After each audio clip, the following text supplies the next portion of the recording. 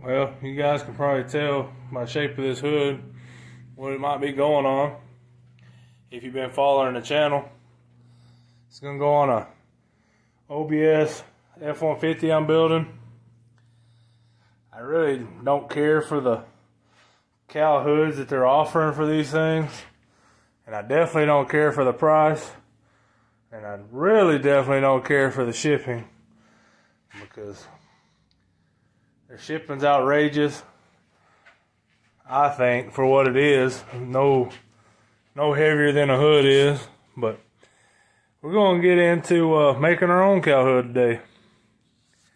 What I'm going to do is clean this off, and I'm going to start marking it, kind of marking out the design that I want to use.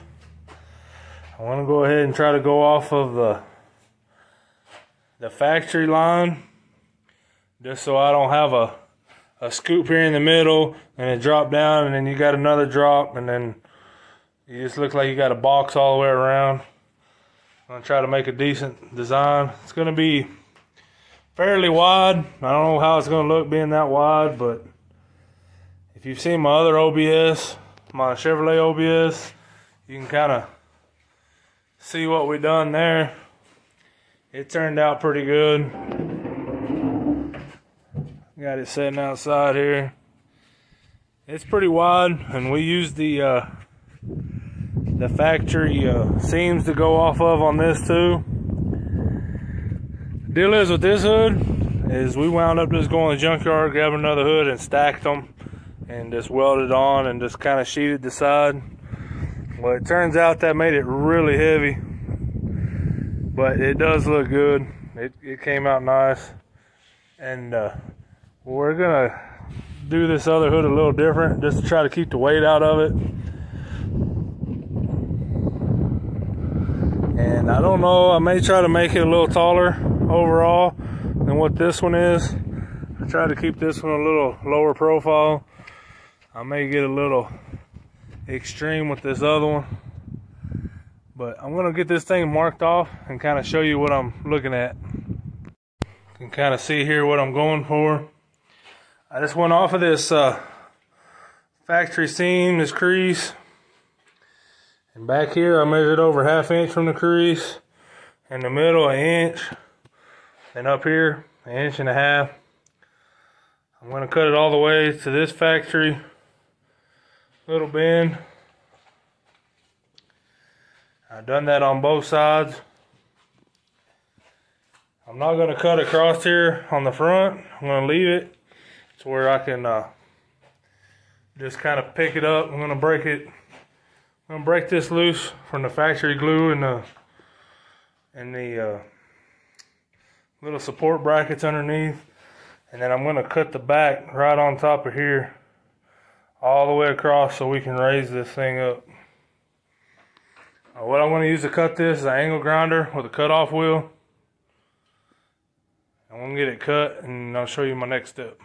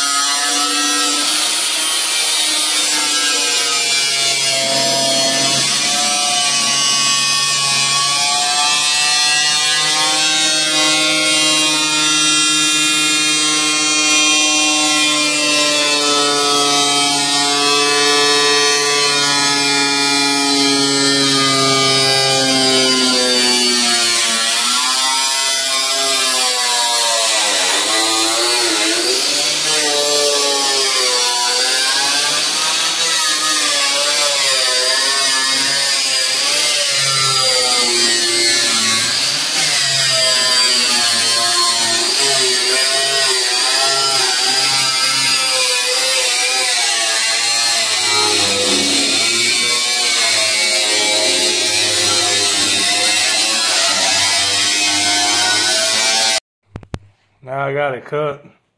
See my precision engineering tool here. But that's kind of the look I'm going for. Overall, it's going to be about a 3-inch scoop. Now I'm going to go get some pieces of 18 gauge and just kind of lay them in here and start tacking this thing up. Kind of see I just pulled it loose. Pulled the stock hood loose from the frame. I'm going to probably go back in here and tack some supports just so this thing don't just flop non-stop.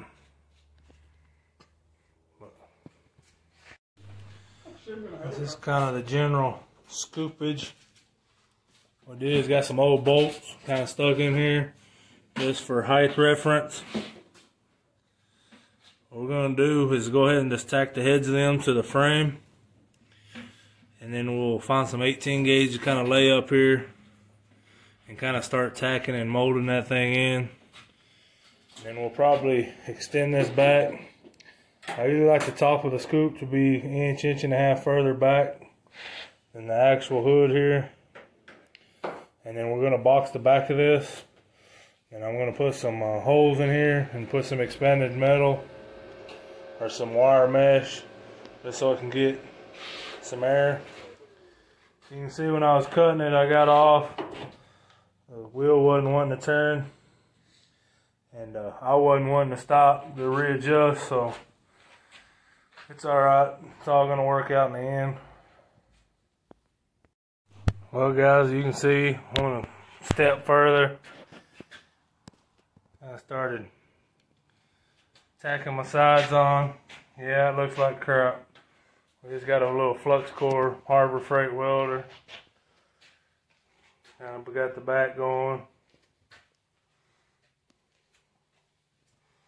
Still got to do this side, but I don't know, kind of on the fence. If you decide to do this, I mean, you're definitely going to have your own different hood, your own challenges. I'm just trying to figure out if I want to keep going or discard of this. I really don't like how stubby it is here. I was wanting to come out and kind of put the cowl kind of over the vent cowl itself, but with the different shapes of this hood, it's made it quite difficult.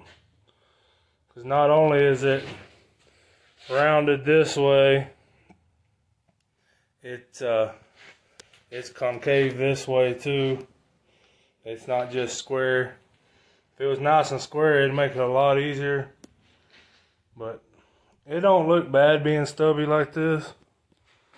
I'm going to come in here with a hole saw after it's all finished up. Put some vent holes back here and put some wire mesh across the inside of it. But I'm going to go ahead and get this other side tacked on and see if this thing turns me on. If it don't, I'll take it back out to the junkyard where I found it. It's starting to look decent. It's half of what I had envisioned in my head.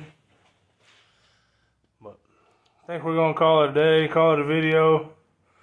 You can kind of see what we've done. And if you want to see the finished product, consider subscribing and follow the build. If you got any questions, don't be afraid to ask. Like I say, everybody's is going to be a little different. I wished I would have been able to extend this back here, or it would extend over the vent cowl, but I think it's going to look just fine like this. Be a little different than everybody else. Like I said, we're going to put some holes back here, put some mesh behind it so it'll help get some of the heat out from underneath the hood. And anybody who's ever welded sheet metal knows that welding this much without warping it to hell is gonna be a timely process, so I'm not even gonna try to video that. Y'all got the general idea. I've got to make a couple little more pieces to fill these corners. We're going to get it all welded up, get it all ground back down, sand this hood down to metal, and then we're going to skim coat this thing in filler and get this thing all looking nice, get it all blocked out. Get it looking like it should once again. But for now, we'll catch y'all on the next one.